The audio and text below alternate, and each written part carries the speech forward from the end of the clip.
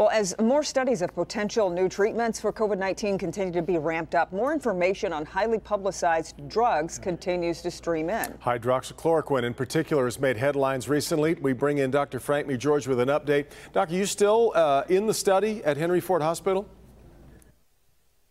Yeah, Devin, I am. And, we're talking about the WHIP COVID-19 study, which is still enrolling people. In fact, I have been taking the daily pills for almost, hard to believe, 7 weeks already. Now, to be clear, I have no idea if I'm taking a daily dose, a weekly dose, or simply placebo.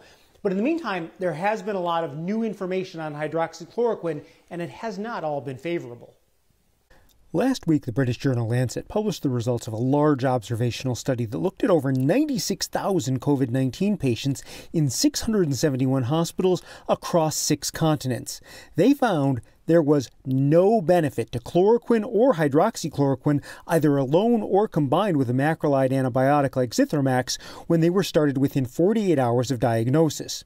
In fact, there was a significantly increased risk of serious heart rhythm abnormalities for COVID-19 patients on any of those drug combinations, as well as an increased risk of death on the drugs.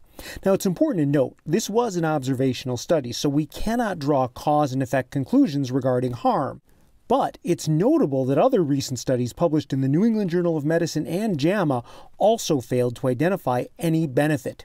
Now, the latest Lancet study was significant enough that the World Health Organization announced they are putting a pause on the hydroxychloroquine arm of a large international randomized controlled study of 4 different drugs, including hydroxychloroquine, to treat COVID-19 until they can complete a safety analysis of the drug. Now, I do want to point out, there are more studies of hydroxychloroquine left to be completed. And going back to Henry Ford's WHIP COVID-19 study, it is looking at something that has not been studied well. That is preventative use of hydroxychloroquine before an infection. Now, it's certainly possible that it may not be effective as a treatment, that is hydroxychloroquine, but it might keep you safe if you're exposed. That's the purpose of the WHIP COVID study. We'll wait and see. Back to you.